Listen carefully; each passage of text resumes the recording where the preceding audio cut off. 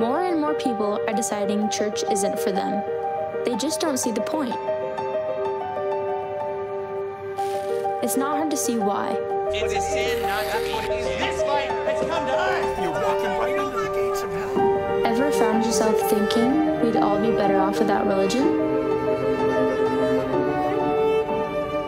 Here's the crazy part. Jesus agrees with you. Losing my religion.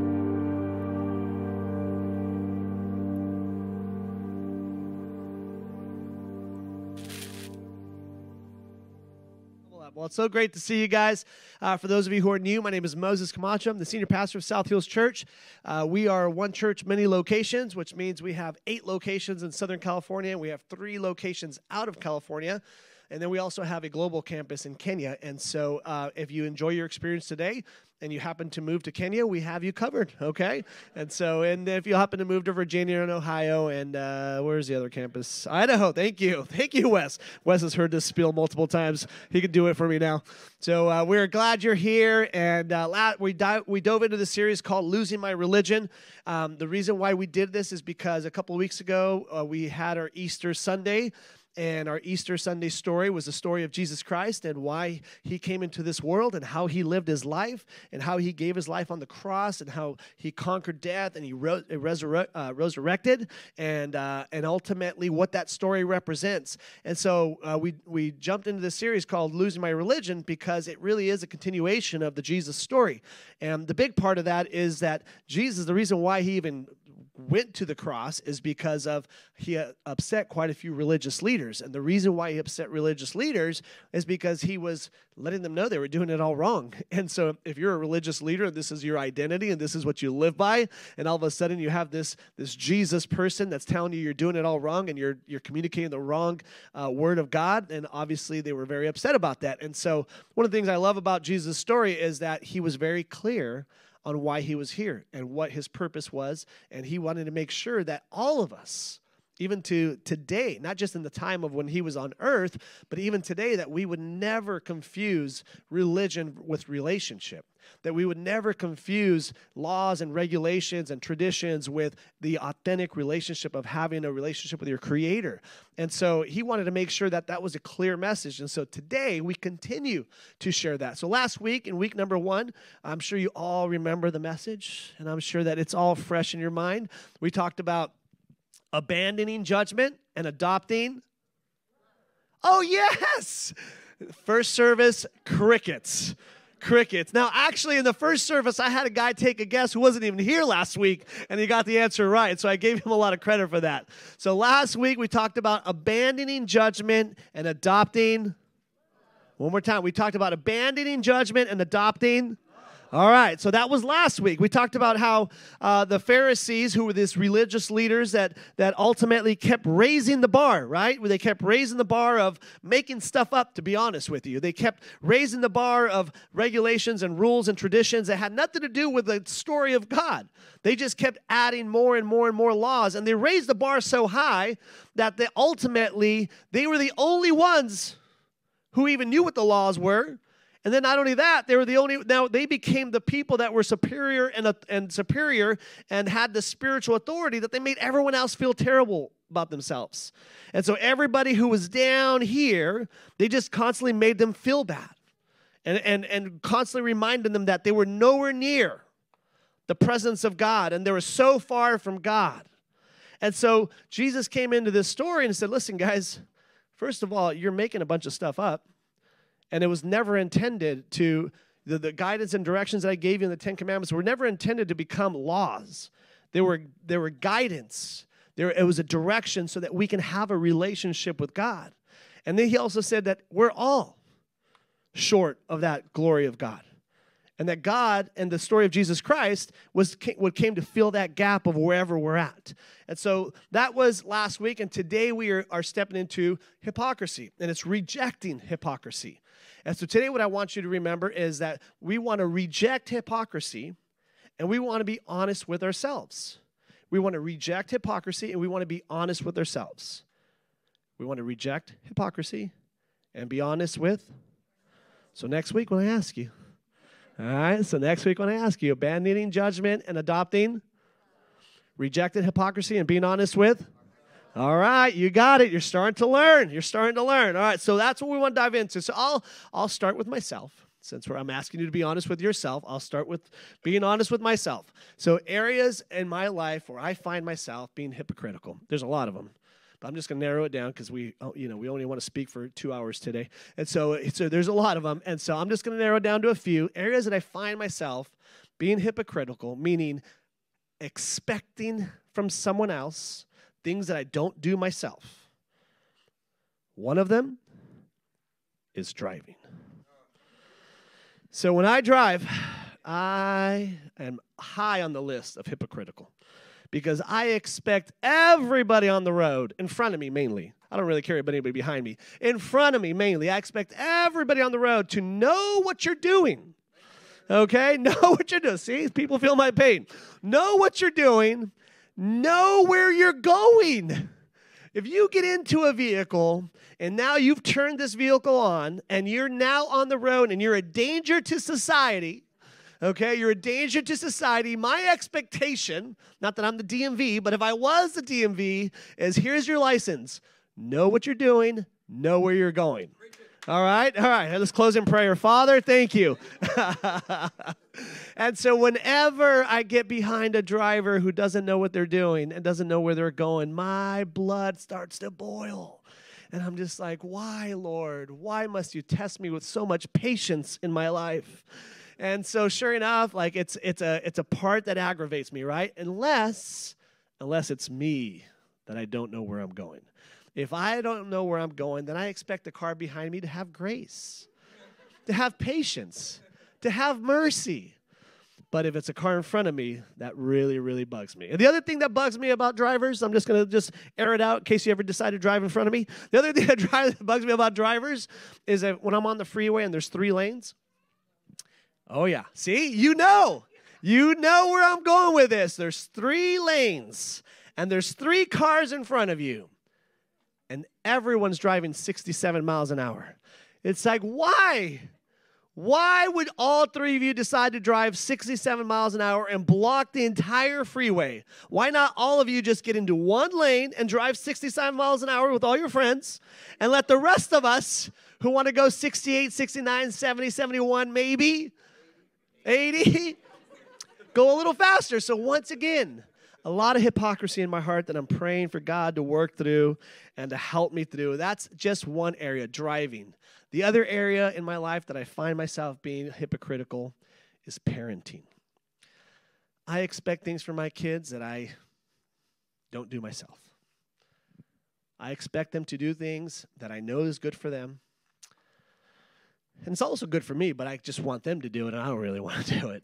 It's like for one of them, I have a junior hire who's more work than my 2 high schoolers, but I have 3 boys. I have a junior high boy and 2 high school boys, and I expect them to go to bed at a reasonable hour, 9:30, 10 o'clock, 10:30 at most if it's the weekend, and I want them to go to bed and get rest. And I tell them, your body needs rest, dude. You need to shut it down. Like you're running hard all week. You're going to school. You're doing homework. You're doing sports. You're training. You need to shut it down. And we are best when we say it again. We are best when we see. You agree with me. And so I tell them these great stories about how great their bodies will operate when they rest and how great their minds will be, how much better children they will be, how much more their parents will love them when they rest. I tell them all these great things. And then I convince them to go to bed. And then you know what I do once they go to bed? I watch 2 movies till 2 a.m. And I'm just like, why don't I take my own advice? It's good advice. Why don't I listen to it, right? So there's a lot of areas in my life where I find myself being hypocritical, where I find myself expecting things from others that I myself I'm not holding my own standard to. And during my days of youth, which is a long time ago, but during my days of youth, there was this really popular acronyms that were going around. It was WWJD. Oh, see, if you're laughing, you already gave away your age, just so you know. So WWJD, whether you were a Christian or not, like even my non-Christian friends knew what WWJD was. And WWJD was, what would Jesus do, right? What would Jesus do? So it was like this bracelet, and it was a shirt, and it was a sticker, and it was like, what would Jesus do? And what that was is a constant reminder of, hey, if you find yourself in a situation where you need to make a decision, what would Jesus do? If you find yourself in a crossroads and you got to make a decision, what would Jesus do, right? So that's what the purpose of that was. Today I want to change that a little bit. Today I want to change it from WWJD, which is still a good story, still a good acronym. But today I want you to walk away with WWUD. What would Jesus undo? What would Jesus undo in your life today? If you were to dig into yourself, okay, if we were going to reject hypocrisy and look into ourselves, and you start looking into your thoughts, you start looking into your decisions, you start looking into your lifestyle, you start looking into your words, you start looking into how you view others, you start looking into your beliefs, you start looking into your story, what would Jesus undo? What would Jesus undo in the way you live life? What would Jesus undo in the way you think of others? What would Jesus undo in the way you think of yourself? What would Jesus undo in your social media? What would Jesus undo in how you approach your career and your job every day? What would Jesus undo in the way you approach your family, your marriage, your kids? What would he undo? And so that's what I want you to dig into today. What would Jesus undo in your life? And there's a story in the book of Matthew, chapter 7, verse 3 into 5. And this story is really Jesus hammering. Being aggressive with Pharisees, because Pharisees were these religious leaders that we learned last week. It's okay. It's okay, Ricky. It's all right. So Pharisees were these religious leaders who constantly were holding people to standards that they themselves were not living. They were constantly raising the bar in people's lives and expecting them to be kinder and more holy and more righteous and more gracious and more merciful. And we're constantly raising the bar. And they themselves were not living to that expectation. So this is where Jesus really gets upset, because he had religious leaders, people who were making other people feel bad about themselves, who were being hypocritical and making them feel terrible about their lifestyle and the way they thought and the way they acted and the way they lived life. And so they kept raising the bar and saying, you are terrible, you're not doing this, and you're not thinking the right way, and you're not being gracious, and you're not holy, and you're not righteous. And they kept raising the bar, making people feel terrible about yourself. And there's one thing you need to understand about Jesus is he's got zero tolerance for when we make his children feel terrible about themselves. Zero tolerance. He does not like when people make other people feel bad about themselves. He has zero tolerance when people make other people feel terrible about themselves. When people tell other people how terrible they are. He has zero tolerance for that. Zero tolerance. So here he was in the book of Matthew chapter 7, verses 3 through 5, talking to these Pharisees, saying, and why are you worrying about the speck in your friend's eye when you have a gigantic log in your own eye? So basically saying, why are you worrying about the small stick in your friend's eye when there's a gigantic tree trunk in your own eye? He's saying, how can you think of saying to your friend, hey, friend, let me help you with that stick in your eye, when you can't even see past the gigantic log in your own eye? And he uses this word, hypocrite. He says, hypocrite, first get rid of the gigantic tree trunk in your own eye, then you will see well enough to deal with the speck in your friend's eye. And so this was Jesus not being very patient with someone who was constantly making other people feel terrible about themselves, and even worse, someone who was holding someone else accountable or expected for them to behave a certain way when they themselves were not living that way. And he had zero tolerance, and he uses this word hypocrite. Now, hypocrite, I might have shared this with you before, but obviously your memory is really great. This was several months ago. Hypocrisy. Hypocrisy, what is this? Hypocrisy is derived from a Greek word that describes actors who would switch from various masks to play different characters. So this is where the word hypocrisy came from. Hypocrisy was intended to use as a description of when someone would perform in a play they would communicate to the audience that, hey, although my name is Moses Camacho, I'm going to come out on stage as an actor. And I'm going to come out on stage and pretend to be someone else. So I'm really not Moses Camacho. I am going to pretend and act and give an illustration or demonstration of someone else. I'm going to pretend to be a different character. But when I take the mask off and I step off stage, my name is Moses Camacho. I'm a father of 3. I have a family. I like sports. Sports don't like me. My teams are terrible. I'm obviously loyal because I don't let them go. And so obviously, when I take the mask off, I show who Moses Camacho is. But the purpose of the word hypocrisy was to illustrate that there was an actor on stage. Now, the story with Jesus was that hypocrisy became a part of people's day-to-day life. It was no longer just a word for actors on stage. It was now being a word that people would use in their day-to-day life and pretend to be someone they're not. And then not only that, you had religious people who kept raising the bar, saying they were holy, saying they were righteous, saying that they had it all right together, and would make other people feel terrible for not having it all together. And so now Jesus is really irked by this. He's really irked by this. And he also shares that there's a danger. There's a danger when we walk around pretending to be something that we're not. There's a danger when we walk around giving the illustration or the presentation that we are really someone else when we really are not. And there's a danger behind that. And one of the dangers is that if you live behind the mask long enough, eventually you start to believe your own lies. That the danger behind hiding behind a mask is if you hide behind it long enough, eventually you don't even realize you're lying to yourself.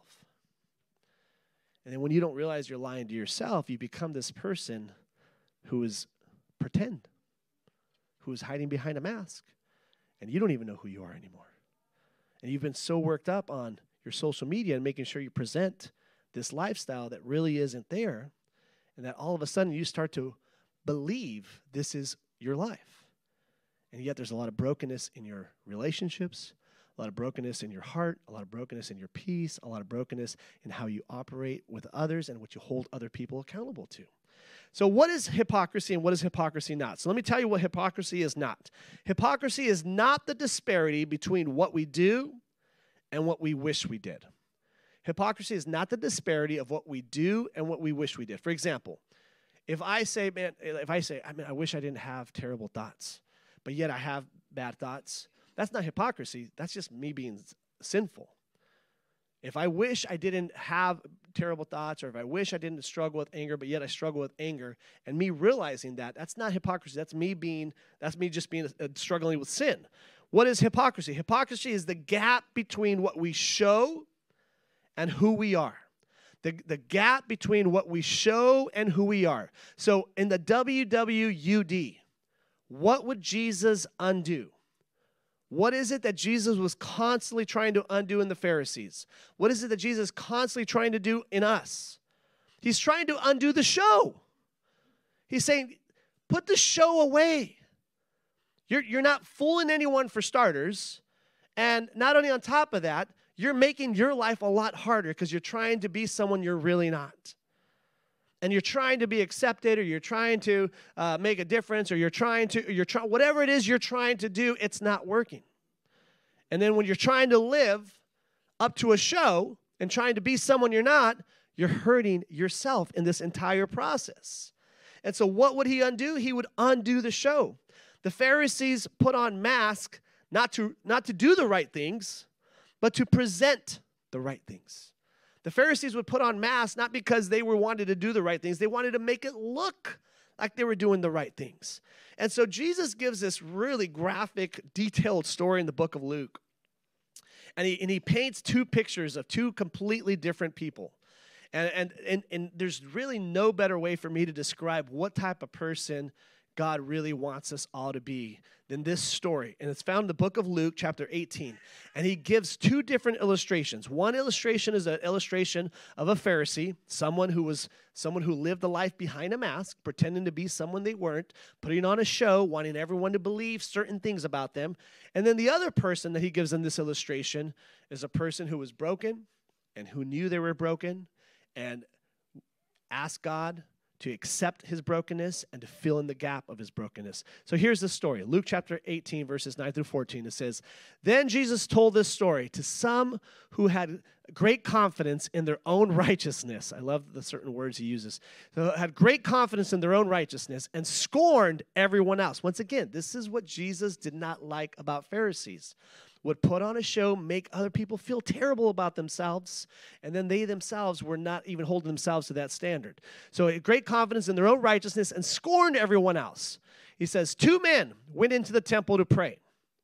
One was a Pharisee, and the other was a despised tax collector. So if you're a tax collector in today's day, God bless you. You're doing the best you can. But in those days, tax collectors were considered like the optimal sinners. So in those days, tax collectors would take advantage of people. I'm sorry, that has nothing to do if you work for a bank. If you're, in those days, a tax collector would take advantage of people, would raise taxes, ultimately take advantage of people. So when he uses the illustration of tax collector, he's trying to give the two differences. He's trying to give a Pharisee who is supposed to be super religious and super close to God, and he's trying to give the example of a sinner, okay? So someone who was broken and had taken advantage of others, all right? So here we go. The Pharisee stood by himself and prayed this prayer. "I thank you, God, that I am not like the other people. They're cheaters, they're sinners, they're adulterers. I'm certainly not like that tax collector. I fast twice a week, and I give you 1/10 of all my income."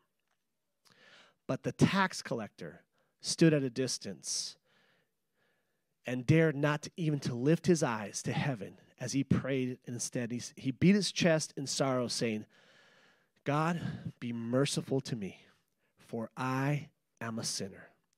I tell you this, the sinner, not the Pharisee, returned home justified before God.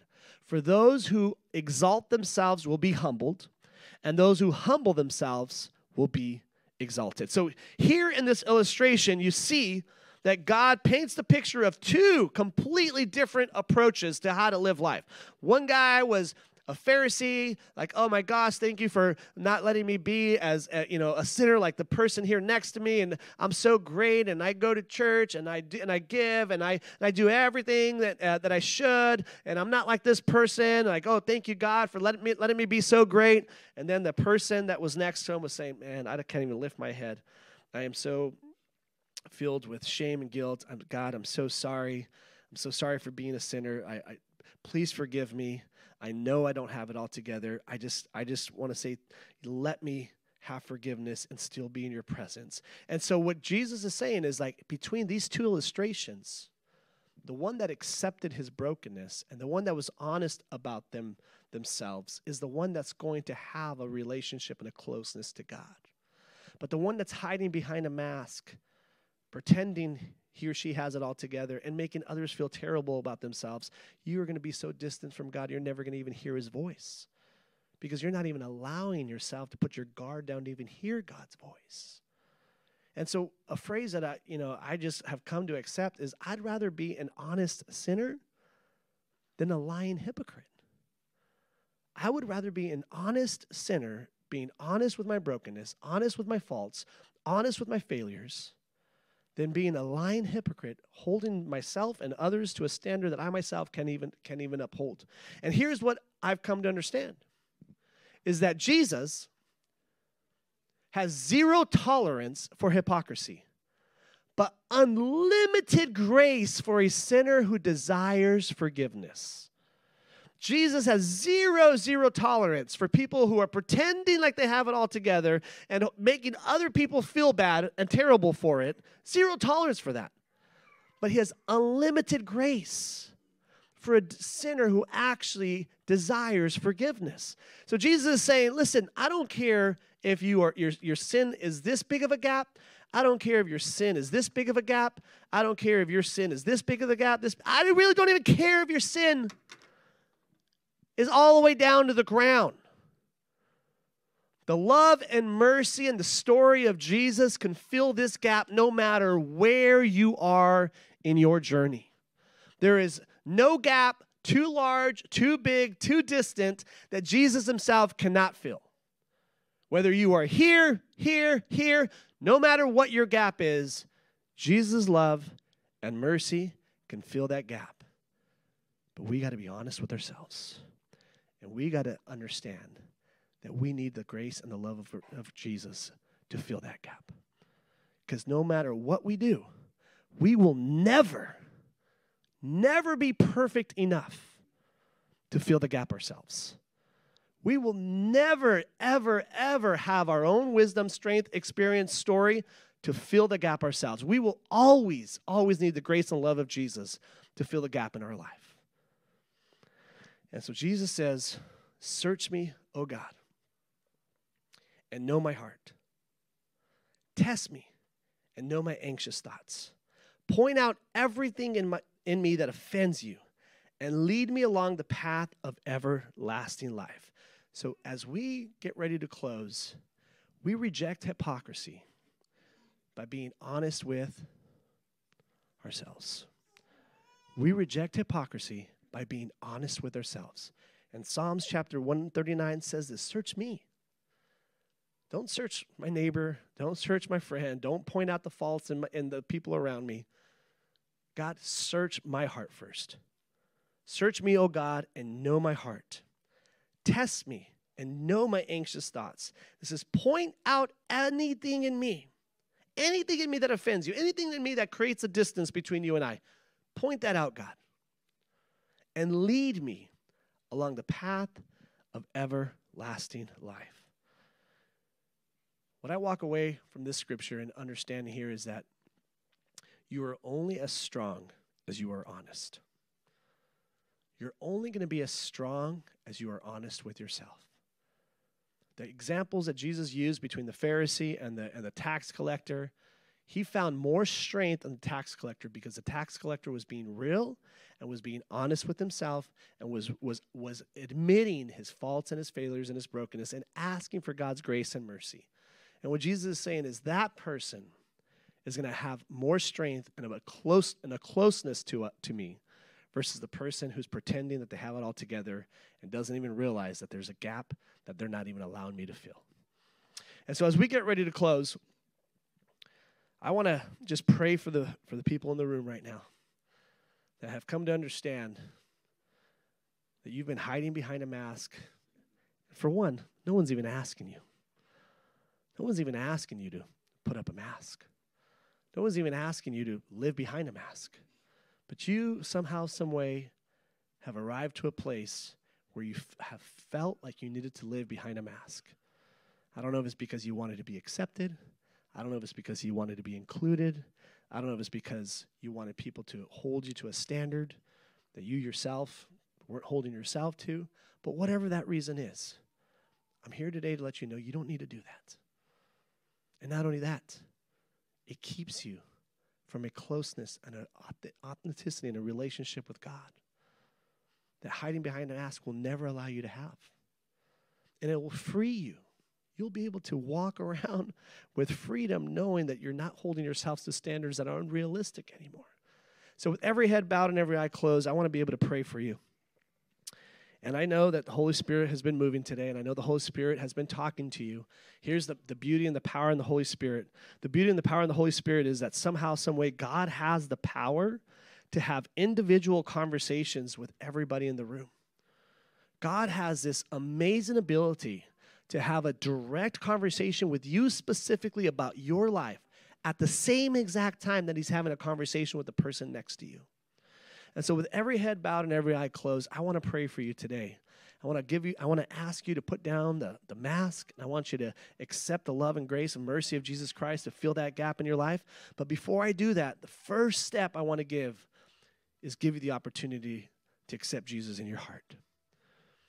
And if you have not taken that first step of letting Jesus be in your life and be in your heart, I want to give you that opportunity right now. Whether it's for the first time, or whether maybe you got some distance and Jesus has not been a part of your life and now you're recommitting your life to Christ, I want to give you that opportunity right now. All I want to do is have you make eye contact with me and raise your hand so I know who I'm praying for. So is there anybody in the room that would like to have Christ in their heart, whether it's the first time or if this is a recommitment? Just make eye contact with me and raise your hand so I know who I'm praying for. God bless you. Thank you for raising your hand. God bless you. Thank you for raising your hand. God bless you. God bless you. God bless you. I see you back there. Thank you so much. So brave. I'm so proud, and I'm so proud of you, and this is so brave of you to take such an amazing step to letting Christ be in your heart and in your life. And now, still with every head bowed and every eye closed, this is for everybody in the room.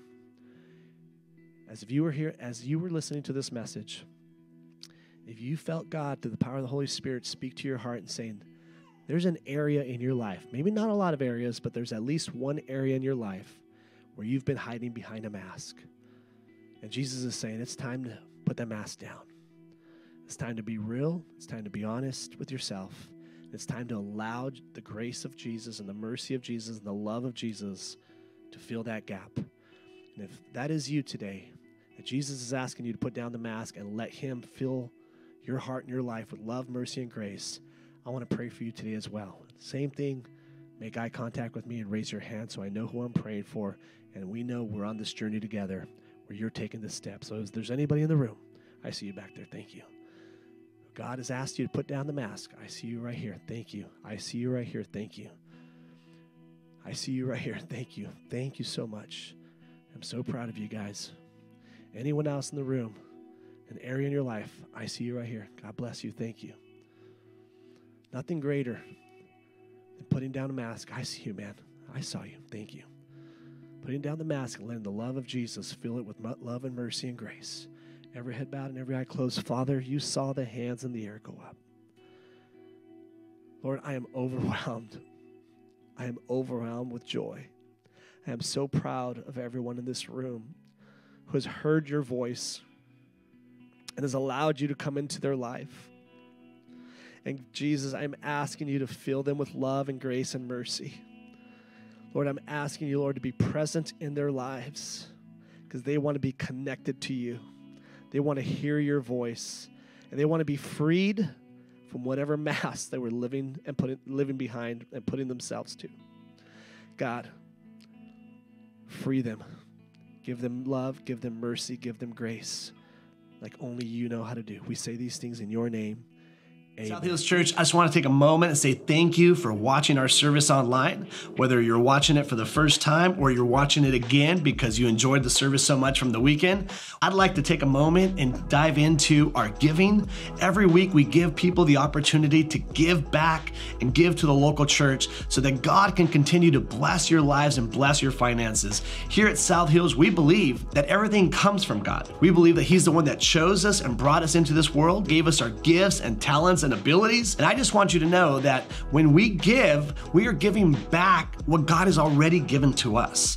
If you've ever seen any of our envelopes at a South Hills campus, you'll see on there that it says, every week at South Hills, your generosity is giving people the opportunity to live a better story. And there's a scripture on there in Matthew chapter 6, verse 21 that says, where your treasure is, there your heart will be also. So I want to encourage you today to click down below and set up your giving, whether it's for the first time or whether you're doing reoccurring giving. We have 4 ways to give here at South Hills. 1, you can do it in person at any of our campuses through an envelope. Or 2, you can actually text any amount that you would like to 84321. And the third way is to download our Church Center app. I encourage you to do this one because the Church Center app gives you opportunity to stay connected with our church and your campuses. It's a great tool and resource for you to know what's going on. And the 4th way to give is to give online. You can go to southhills.org/give and you can set up your giving there. Whether you're a guest of our church or whether you are a member of our church, or whether you simply just like to watch our services, I encourage you to trust God with your finances so that He